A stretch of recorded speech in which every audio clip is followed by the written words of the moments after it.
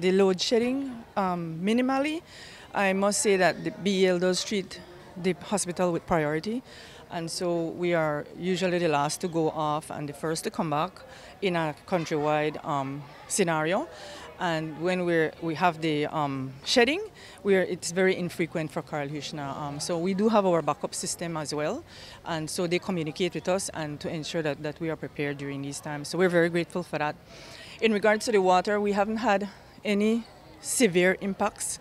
We had a low pressure yesterday, but today so far so good, so we're keeping our fingers crossed. And all of this is important, I would imagine, for you all because of the work you do here. Of course, electricity, you know, we have our ICU, we have our patients on our ventilators, both are very, very important for us, and so we're grateful that we are prioritized by the utilities and they keep us informed. So I think that's the best we can ask for until everything is regularized again.